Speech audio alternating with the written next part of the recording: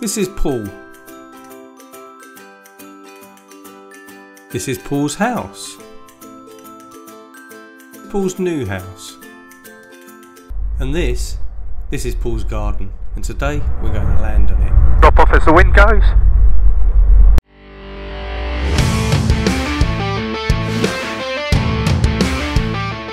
Welcome to Shortfield, a channel all about the lighter side of aviation. And this time we are visiting a beautiful little strip in the heart of the Garden of England, which also happens to be the owner's backyard. So, buckle up, because here we go.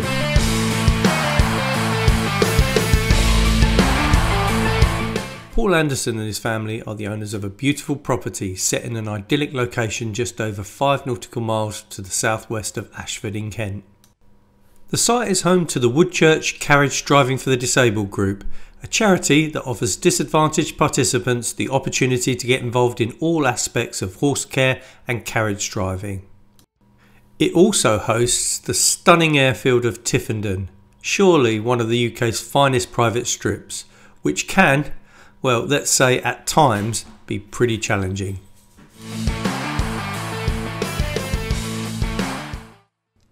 Tiffenden sits in a triangle of grass and farm strips with the famous wartime US Air Force base of Woodchurch less than 2 nautical miles to the northeast and the farm strip of Little Robhurst less than 1 mile to the south. Care must be taken when approaching Tiffenden, as Little Robhurst circuit traffic can end up over the top of Tiffenden. Tiffenden boasts 2 grass runways orientated 0725 and 0624.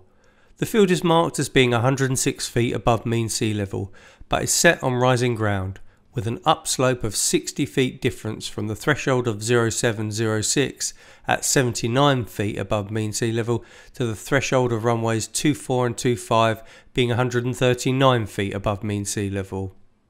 Both runways are listed in the poolies as 600 metres long, and they cross over around 2/3 of the way along the 0607 length.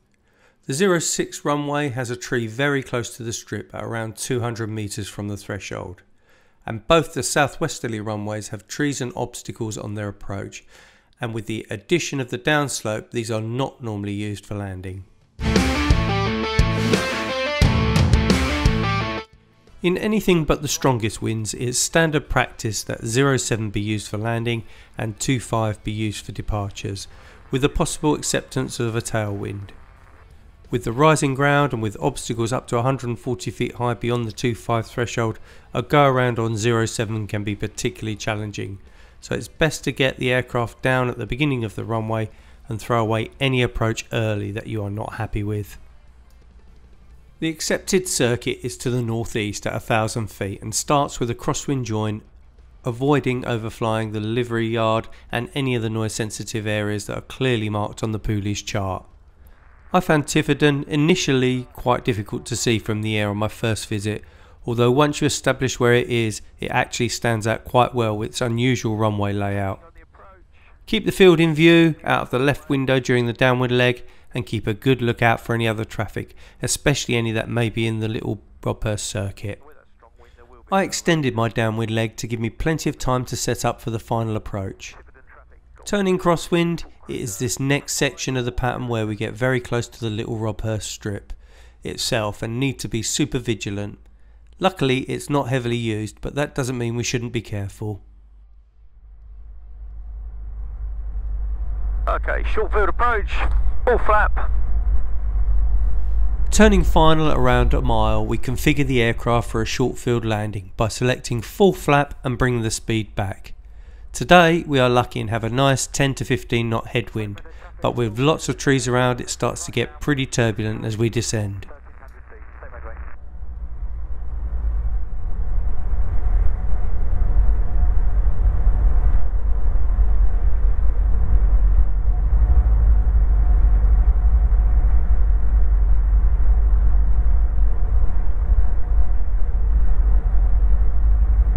As we drop below the tree line on short final and over the threshold, the wind just disappears for a few seconds and we add power to arrest the descent. We aim to touch down within the first 100 metres to give us plenty of space to slow down, although once on the deck the rising ground helps with that and minimal braking is usually required. the wind goes.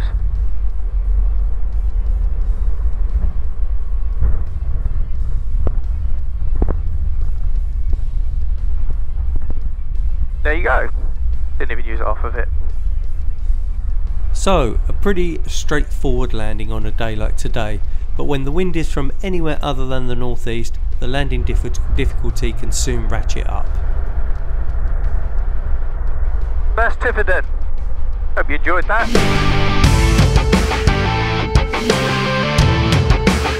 After booking in at the hangar and with the owner's permission, you should take a walk up to the stone circle in the field above the strip and enjoy the views towards Tiffenden. There's also a lovely walk that takes you past an ancient wood with the remains of a Roman road through it, then out across the wonderful Kent countryside to the quaint little village of High Horden for lunch at the Checkers on the Green pub.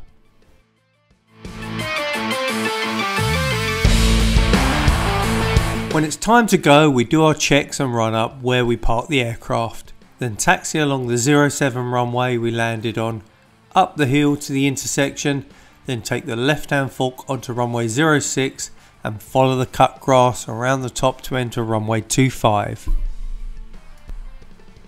Due to residential properties immediately adjacent to the top portion of the field, you're encouraged to either do a rolling start or to increase power gently to keep noise to a minimum.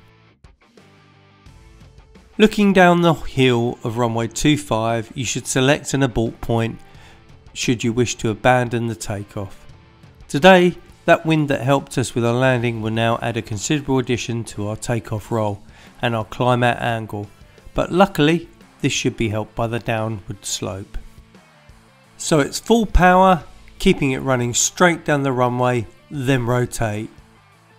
With the slight wing drop due to the tailwind, we get airborne and climb away, again keeping a watchful eye out for traffic in the little Robhurst pattern. So that does it for this episode. There are quite a few small strips around the country where the owner actually lives and allows visitors. Have you flown into any, and what were they like? Or would you like to but don't know who to ask? Please pop your comments in the section below. I'd love to hear about your experiences and recommendations, and I read every comment. Thank you so much for watching, and if you'd like to see more videos like this, please consider subscribing and hit that notification bell so I can let you know next time I upload a video. Hopefully you found this video helpful. Fly safe guys, but remember I am not an instructor, it is all based on my personal experience as a private pilot in the UK. Other countries may have different rules or requirements, so always consult your local procedures. Shortfield out.